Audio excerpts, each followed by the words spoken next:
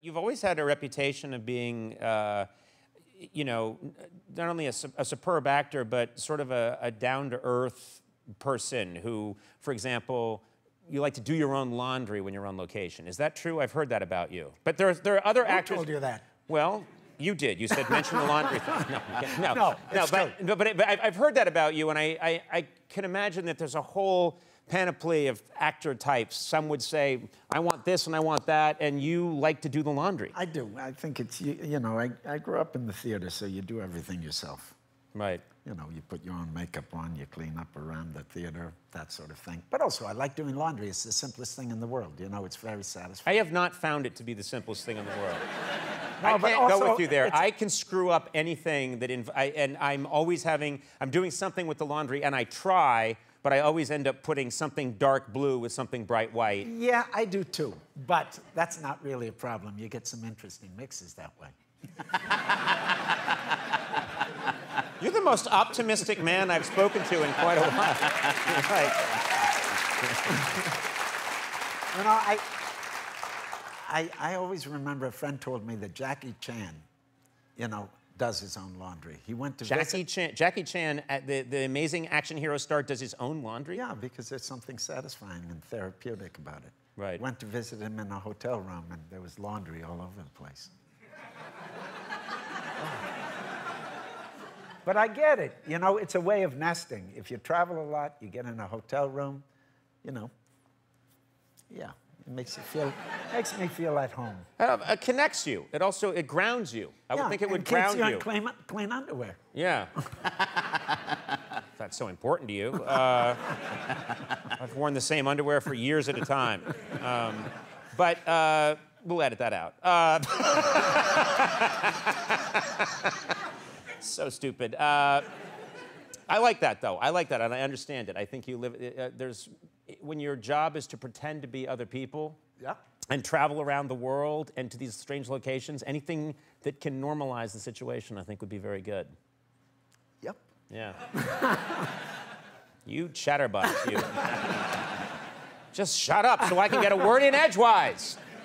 I always remember your interview with my good friend Abel Ferrara. That's a classic. Oh my God, great director. Yeah, great director. Yeah, great director. He was on the show in the The Funeral. Yes, and it was. Do you remember this? And he was in the 1990s, yeah. And he was so great but eccentric. Fair to say, you did that. Yeah, he did that. He did exactly that. You can look it up online. He did exactly that. He was in the corner, and you did your best. I did my best. So did he. So did he. So did he. But did you know that before the interview started, we're in Rockefeller Center, the show's about to start, he ran away. And our segment producer had to run down take the elevator down and run down the street and catch him and bring him back. This is an interview worth watching. How do they watch it, Jeff? Do they go to some site? What happens? I forget how the internet works. I can't hear you, Jeff. I can't hear YouTube.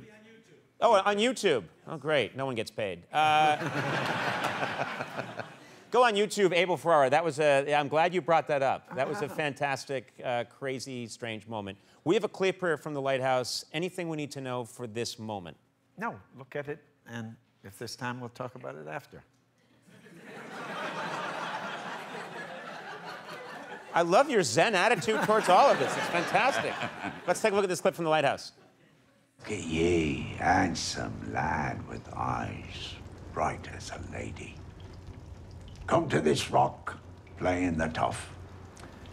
You make me laugh with your false grum. Ye pretended there's some mystery in your quietudes, but there ain't no mystery. You're an open book. A picture, says I. A painted actress screaming in the footlights. A bitch what wants to be coveted for nothing but being born, crying about the silver spoon what should have been yours. Now look at you, crying. Boo, boo. What you gonna do?